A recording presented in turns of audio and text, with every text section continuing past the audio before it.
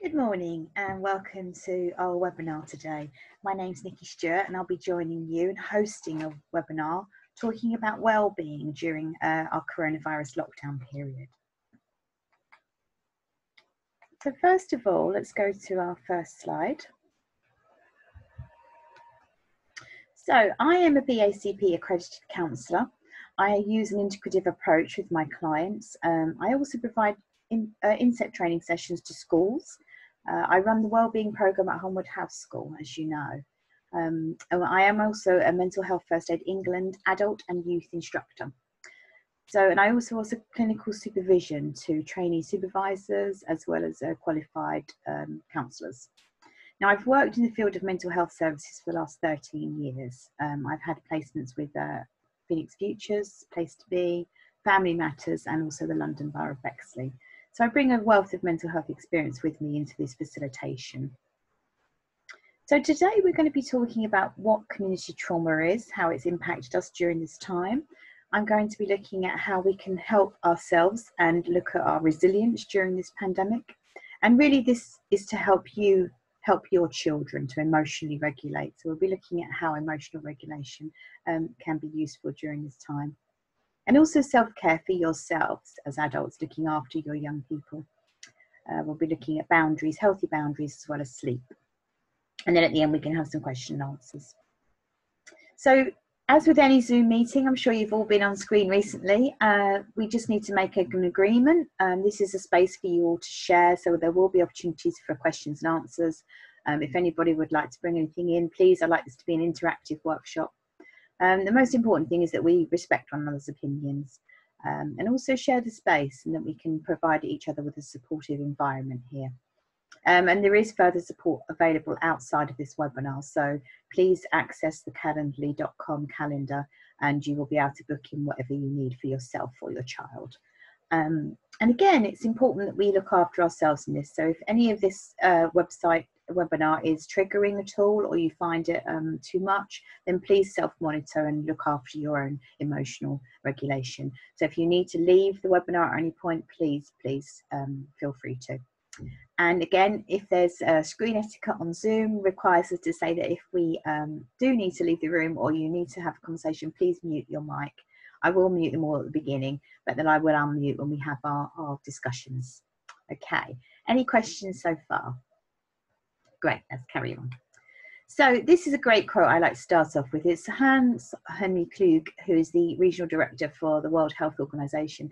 And he talks about the issue of COVID-19. So it's facing each and every one of us now. And it's how we manage and react to the stressful situation unfolding so rapidly in our lives and communities. So we can draw on the remarkable powers of strength and cooperation that we also fortunately possess as humans. And that is why we must try and focus on the response most effectively to this crisis as individuals, family and community members, friends and colleagues. And I think that summarises it for us really, that we know we're going through this really difficult period, but we know that we can also draw on the powers of strength and cooperation. So it's important that we normalise how you may be feeling, first of all, as parents. So you may be feeling tense, you may be finding it hard to focus yourselves or having racing thoughts. And this can be a stress response, and we're going to be talking about stress responses here on this webinar today. So what is anxiety? So it's normal. Let's first of all normalise it. It's a normal reaction. It's a normal emotion we have to any experience. And you may think of it as a feeling such as being stressed, tense, maybe worried and uneasy or scared. And it is a normal reaction to everyday life. And it does help us get things done when we need to. And sometimes when stress and anxiety is prolonged and sustained, it can be damaging and it can affect mental health. And we'll talk about that. So when you're in that stress response, it does trigger the fight, flight or freeze response. And you may notice different feelings in your body. Such as a dry mouth, your eyes may be wider, your skin may feel a little bit sweaty, lungs are breathing deeper, your heart's beating faster, and your stomach can sometimes have that sick feeling where your food's not being digested. And the muscles can appear tense. So you may be able to notice signs of anxiety in yourselves. So we have the parasympathetic nervous system that allows us to rest and digest, and the sympathetic nervous system is what puts us into fight or flight or freeze response. Now these are part of the autonomic nervous system, so it's important that we have triggering parasympathetic system here. So we're going to be looking at how we can do that. So do you recognise anxiety in yourselves? Let's have a look at this. So sometimes we may notice that sort of avoidance, or we may feel a bit more forgetful, have trouble sleeping. So pick out any of those that resonate with you and just reflect on that for a minute, because anxiety does present differently in each of us, and you will see it present differently in your children as well. So it's important that we notice that. So it's really important that we acknowledge the physical effects of those that have been infected, or that maybe have even been bereavement through loss. And there can be mental trauma with that. So that it's a fear that we're all facing at the moment. So when this trauma does reach a level where it negatively impacts us as a whole, societies or groups of people, we call that collective trauma. And it's important to acknowledge that. And collective trauma can follow incidents such as war, mass genocide, or violence and pandemics. So sometimes the fear comes about from the actual not knowing how this is going to play out. We don't have a time limit. We don't know how it's going to end. So it can cause us stress and anxiety in terms of the economic effects, the physical effects, and how it's going to affect your mental well-being and that of your family. So if we look at trauma in this triangle, in the centre here you have yourself, the green triangle, and that impact will be dependent on whether you've really come under any past traumas, any past bereavements or loss, or if you yourself have any social, emotional, mental health challenges. That will impact on how you experience this pandemic. Then we have the health triangle here, the blue one. So again, people around you, they may have had illness, you may have experienced loss yourself, and that is part of the trauma triangle. And then there could be the financial implications around job loss or furlough, and how the future economics pans out. And then at the top of the triangle, we've got the red triangle, which is impacting us as a community. Well, we've had closures of schools, for example. Obviously, you're all doing homework at home at the moment. Sports centres are closed. So our ability to come together as a community has really stopped at the moment. So it is considered a crisis, a pandemic, because it is traumatising and re-traumatising for anybody that has experienced trauma in their lives in the past. So it's important we acknowledge that. And really, Aidan here talks about it violates the familiar ideas and expectations about the world of an individual or society, and it plunges them into a state of extreme confusion and uncertainty. And then traumatic events can really impair our ability to grasp and cope with what's going on right now. So it's important we acknowledge that. So now we've acknowledged how trauma can affect a society, it's important we look at how we can support our children. And resilient children really are part of what we call the biopsychosocial model of health. There's no one key here to producing a child that has ultimate resiliency. There is a number of factors, and it's important we acknowledge those factors. And we look at what we call in mental health first aid terms, the risk factors and the protective factors. And it's the balance between those. So the risk factors at the moment are that we're all in social isolation. Protective factors could be that they're feeling safe at home with you and enjoying a routine and healthy attachments. So it's about looking at the factors that can have a positive or negative influence on your child's mental health. So what does help children bounce back from trauma? The resiliency factors look at individual really level traits, family characteristics and community. So all of that will play a big part in how we bounce back from this trauma, and that's for your children as well. So already we're looking at resilience for ourselves and our community at school, and really part of that is effective relationships. It's relationships that's going to be key throughout this whole period, and connection, maintaining connection. That's why it's fantastic that we're using all our Teams, our Zooms, so that your teachers get a sense of connection with your children. And we're going to be helping managing those emotions by holding these webinars, by carrying on with our Wellbeing Club. You've probably seen the children accessing the Buzz Club activities. And all of those are centred around supporting your children to manage their emotions and build on their existing strengths.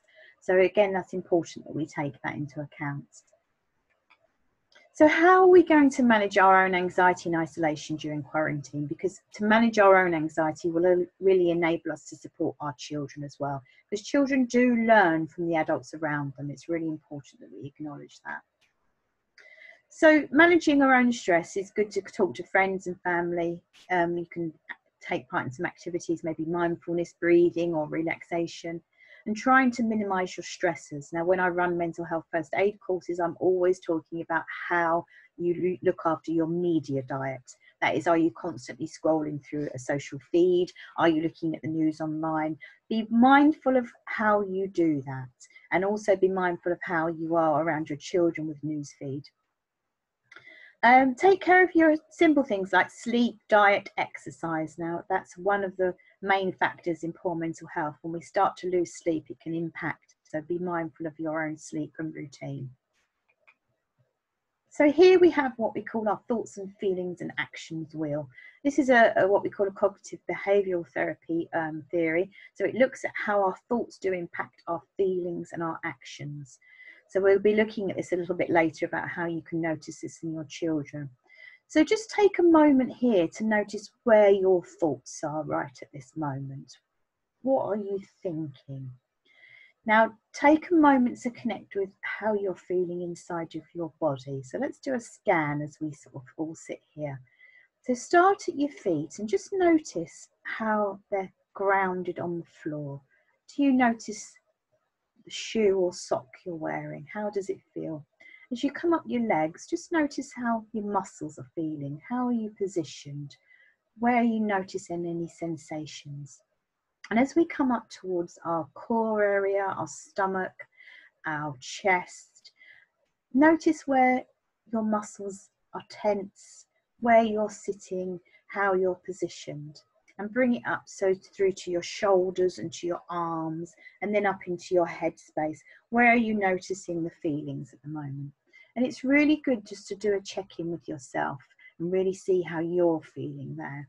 And we can see here 7 core human emotions, and we've got the love, fear, anger, sadness, happiness, surprise, and disgust. And from those, we have many different associated feelings. So it's really good to connect with that and really take notice of how you're feeling as a parent.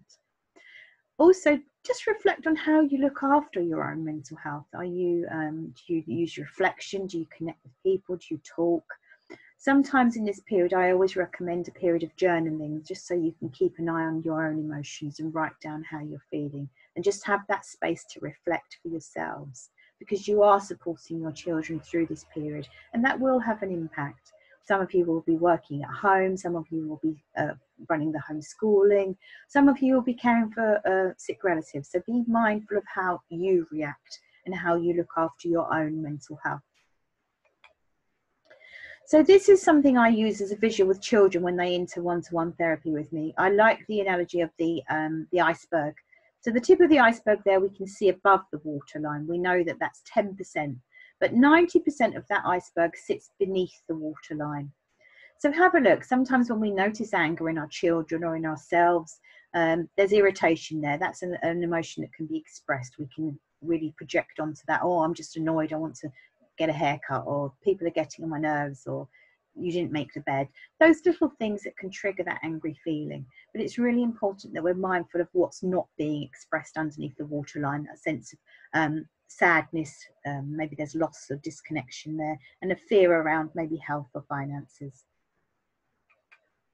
So I always recommend to notice the feelings, and when we deal with difficult feelings, it's important that it will move, it will change, nothing stays the same. So it's important that we stay with the feeling, and the feeling, notice it where it sits in your body. And if you can, or if you can help your children to name the feeling. And then once we've sat with that feeling, it's really good to be able to let it go and reconnect with how you feel, that sense of safety. So this is a really good visual. There's no source for this, unfortunately. I found this on Twitter, so it's really good for us to connect with where we are at the moment, where we want to be within these zones. Now, it's important to normalise as well that we will move between these zones. So one day we may find ourselves in the fear zone, the next the learning zone and the growth zone, and it will be different feelings for different days. So just take a moment to look at this graphic and see where you sit yourself. It could be that we're finding ourselves complaining. We could be forwarding messages that are traumatizing or triggering. We could be looking through to moving into the learning zone, where we're starting to identify our emotions and we take notice of how we're feeling. We like to verify information before we share it, so we're finding a source. We do acknowledge that everyone's trying their best in this period. And then we might find ourselves moving into the growth zone, where we do find a purpose in this period. We're thinking about how we can help others, and we're using our skills and services really to help others in need. So where are you sitting at the moment in this zone? Just think about that for a moment. So as we move into supporting your family now, let's think about children will observe adults' behaviour and emotions, and they'll look at how to manage their own emotions during these difficult times from the adults around them. So it's really important, again, that I spent that first part of the webinar looking at how you regulate your own emotions. So let's go back to this thoughts and feelings and actions wheel.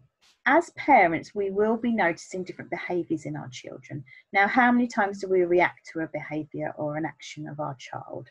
It may be that we say to them, don't do that, or let's find a different strategy there.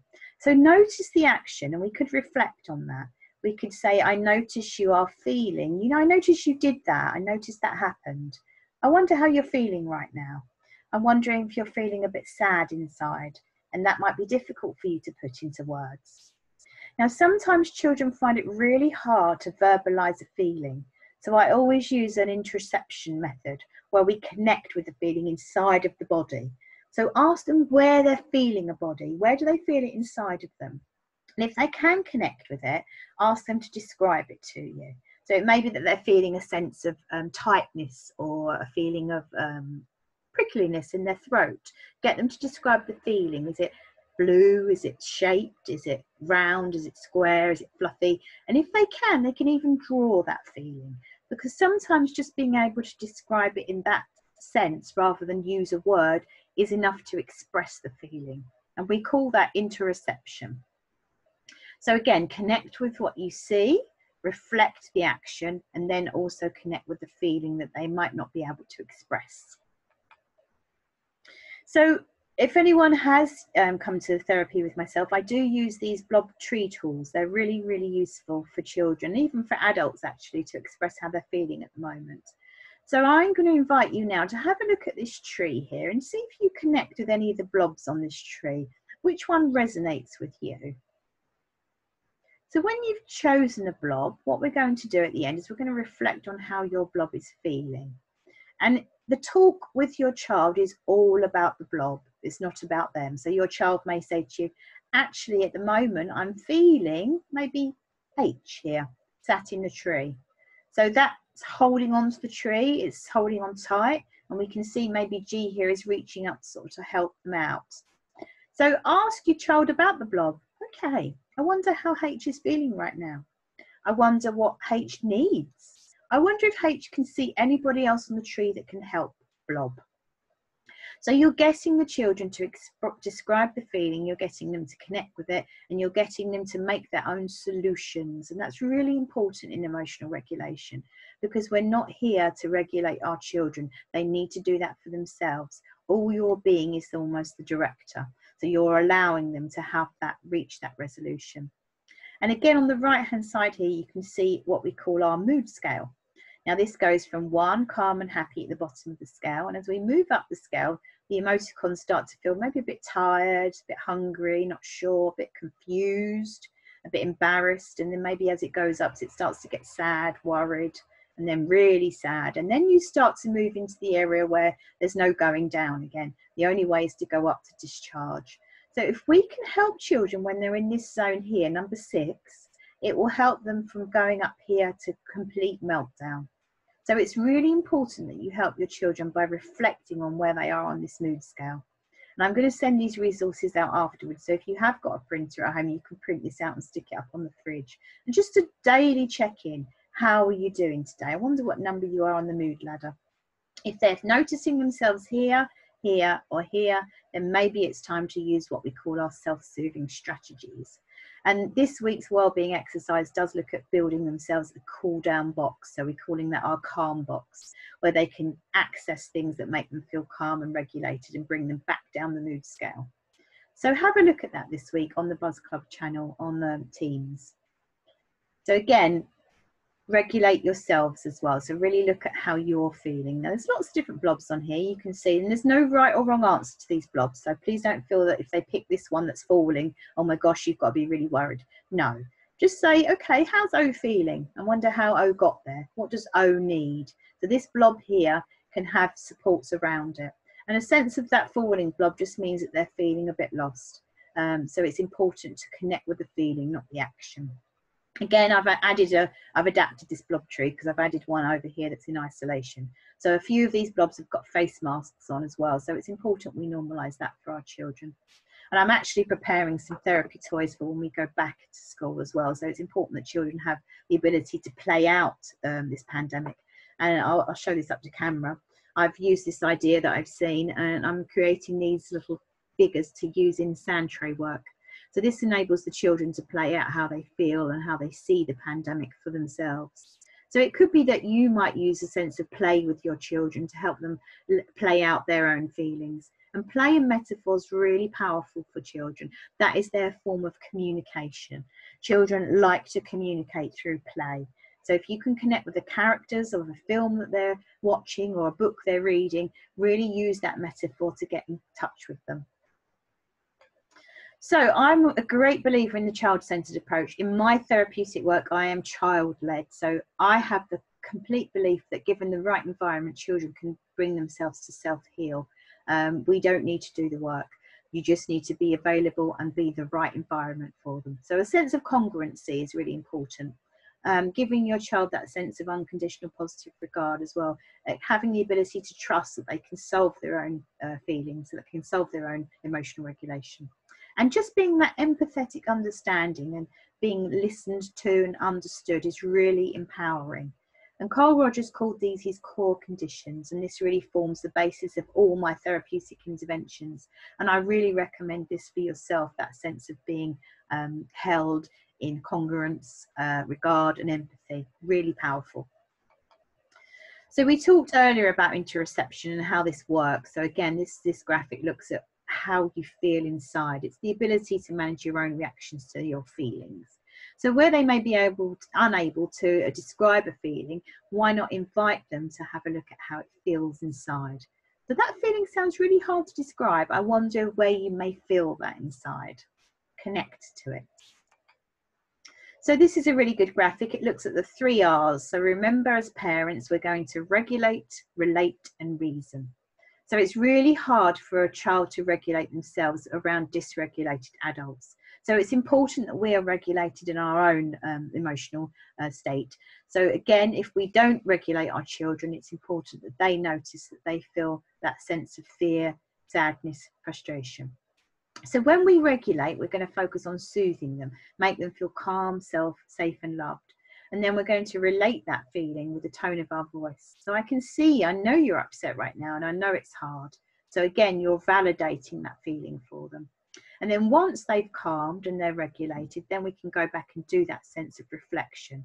So we can talk about alternative behaviours if they have had a meltdown, or if you've seen some actions that you feel is a bit unhealthy. So, okay, that happened this time. I noticed you did this, but what would you do next time when you're feeling like that? Just allow them that space to come up with their own solution. So I really like these self-holding techniques. This is something that's used in a lot of trauma-informed therapy. So I'm going to share these with you today. And this is something you can do with your children. You can show them the technique, and it's really good for a regulation. It can be used with people that have are living with complex post-traumatic stress disorder.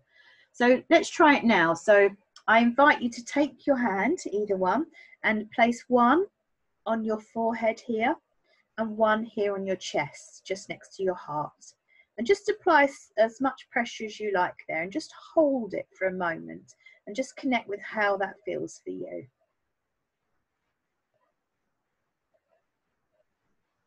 Okay, well done. So now let's try the next one. We're going to take our right hand, we're going to place it over our heart, and then we're going to place our left hand over our middle. So as you hold it there, apply as much pressure as you need. How does that feel? Again, invite your children to try that. And there are a few there. There's one you can see on the image there on the right. So they'll hold at the front and you hold at the back of the head. Try that. There's also one where you can hold at the front and maybe hold just at the base of the neck here. And this is where your vagal nerve is. And polyvagal theory looks at how our nerve ending here connects with our heart and our stomach. And to soothe the vagal nerve enables us to really regulate. So try that. How does that feel? Well done. So again, it's really important to enable your child to express how they're feeling, and that can be in different ways. So I'm going to put the resource of this blob tree here as well. They may connect with a certain blob on this tree and let them describe the blob. So I invite you to pick a blob for yourself right now. Which blob are you feeling? Now it could be, for example, this one we see down here with the blindfold. This one may be feeling a sense of disconnection from people on the tree. It can't see them. It's safe because it's grounded, but it's not feeling connected to the tree. So if we look around, they may pick this blob here. This blob here just feels like it's sort of melting into the ground. This blob here is helping another blob. So again, no right or wrong answer with this tree. Any blob on here is okay. It's just about reflecting on how the blob's doing. And remember, don't question your child as such, question the blob. I wonder what blob needs right now. And that helps them describe the feeling. So again, it's really important. Now, we all know that if we're on a plane, that the first thing we're told to do is put the oxygen mask on ourselves. That gives us the ability to then help others. So it's important that you look after yourselves in this period. What are you doing for your own self-care? So again, a great graphic here for Mental Health First Aid England. They look at where your mental health is. Do yourself a check-in. How are you feeling? How are you looking after your well-being? How are my thoughts right now? And what is in my stress container? So we're going to look at the stress container next. So the stress container depends on the vulnerability that you have. So this container you see here will be different sizes for different people. So if your vulnerability is low, then you're going to find your container will not be able to hold much. We all have stresses that flow into our containers, and then we all have a tap at the bottom. Now, if we use helpful coping strategies, this tap opens and the stresses flow out. And that's really good. But sometimes we have unhelpful coping strategies, so we'll need to look at that as well. But if this tap for any reason gets stuck, then what we're going to find is this fills up and then we have an overflow here. Now, during this overflow, we may find we're having some emotional snapping. And that's really important to notice. And then we need to reconnect with this tap and find out what we need to do to allow some of these stresses to flow out. Now, I'm a great believer in healthy boundaries. Now, this graphic is something I put out earlier at the start of lockdown. So boundaries are something that sometimes we don't always talk about. We have boundaries in every area of our life. You might have a fence around your house. You can have a boundary around going to work and returning from work, going to school. We have time boundaries, people boundaries, and places boundaries.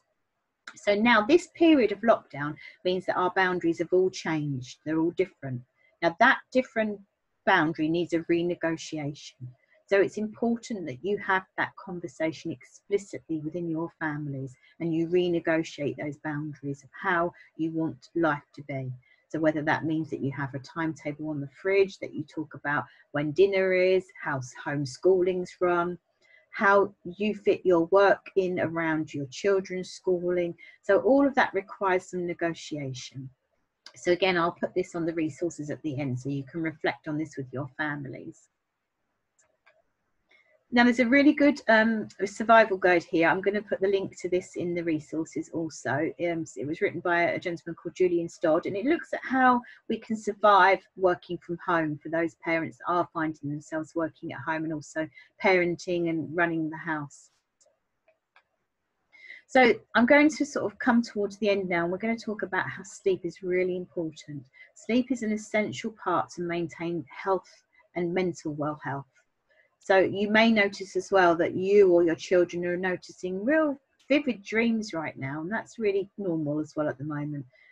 If you're interested, you can write down the reflections in your dreams and really connect with the core feeling that you have in a dream. That's just our conscious, our unconscious trying to make sense of how we're feeling right now. So there's some really good rules for sleep, and if you want some more support on sleep, because sleep does get interrupted when we're feeling anxious and we are in that fight, flight or freeze response, have a look at the Sleep Council website. They've got some really good strategies. It enables you to do almost a bed audit, a sleep audit, and look at what's going on in your bedrooms for you to be able to set the scene for good, healthy sleep. So there's some simple strategies here. So it's really good to sort of have a nice dark room, don't eat too much before bed, and restrict your alcohol content, and look at what devices you've got in your room and try and think about the temperature in your room. And if you find that you're not sleeping, don't focus on the fact that you're not sleeping, because the thought of not sleeping then impacts the anxiety, which then goes in this huge cycle where it just goes round and round and round. So if you're finding yourself not able to sleep, then don't focus and punish yourself on that. Find something you can do that will regulate you. So I'd like to leave us today with a message of hope. Now, it's always hopeful. Mental health, poor mental health is recoverable. If anybody has been on one of my mental health first aid courses, we always talk about the mental health continuum. Now, the continuum goes from mental well health to mental poor health, and it also looks at well-being. So whether or not someone's got a diagnosed mental health issue or they're having poor mental health at the moment, what's important message I'd like to leave you all with is that we can recover. We will recover from this. We are resilient human beings. So this is a message of hope. And this is based on what we call the recovery model, which is again holistic and it's person-centered. And it's based on the two simple premise really, that it is possible to recover and that it's recoverable through directed, healthy, reparative relationships. So as we come towards the end, this is a space for questions now, and I really want to thank you for listening and taking time to really check in this webinar. And please, I am available, I am booking services, so if you want to access any wellbeing support, please use the link you see here in front of you. We will continue with these weekly webinars, so if you want to request a subject, if you think something might be useful for you, please let me know. So as we've reached the end today, I just want to say thank you so much. I will put the resources online for you to share, to use, to connect. And again, please contact me if you do need any support. And I thank you for listening today, and take care of yourselves.